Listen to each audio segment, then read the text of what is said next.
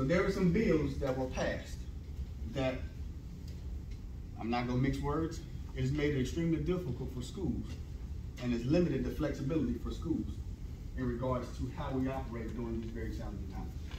We mentioned Senate Bill 704. This is the bill that requires all schools to have 5-day face-to-face instruction.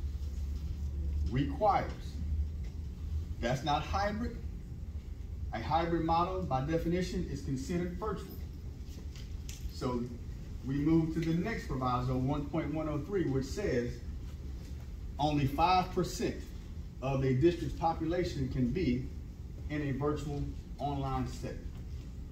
So last year, when we had a hybrid, we had one group going on Monday and Tuesday, the next group going on Wednesday and Thursday, and the other group that was going on Monday and Tuesday, they were virtual Wednesday and Thursday. That's considered hybrid. That number goes into that 5%. So if we exceed that 5%, then 47.22% of our funding for every student over is taken. So when people have called me and said, well, Dr. Foster, I want my child in online, I was like, well, we can't. We're limited.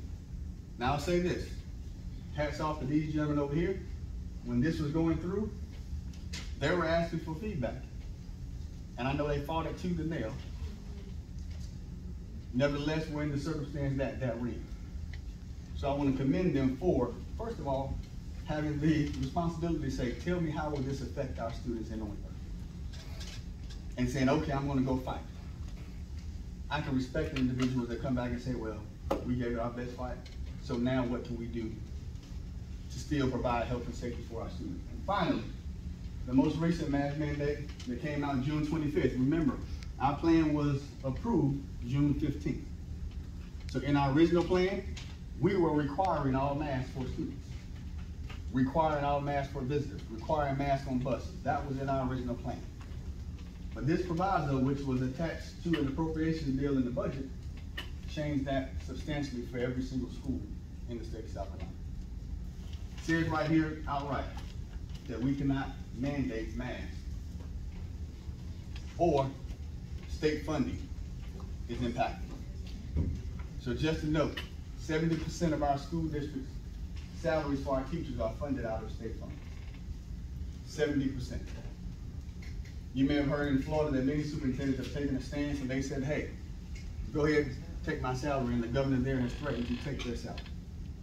So I had a conversation with some superintendents, and we were thinking the same thing. Now my wife didn't know that, so don't tell her. She was just finding out with everybody else. But we contemplated that. The dilemma with that is, I can compromise my livelihood, but I can't compromise the livelihood of others. That's just not good leadership. So I just announced last night at our board meeting that here's what Orangeburg is going to do. Face masks will be strongly encouraged for all students and staff throughout the school and work day. We're going to strongly encourage that.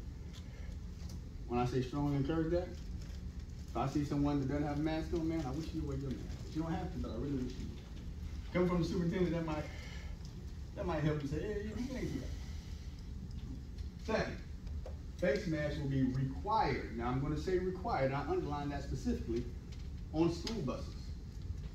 So you say, Dr. Foster, well, how can you do that? Well, the proviso says that state masks cannot be mandated in school facilities. A school bus is not a facility.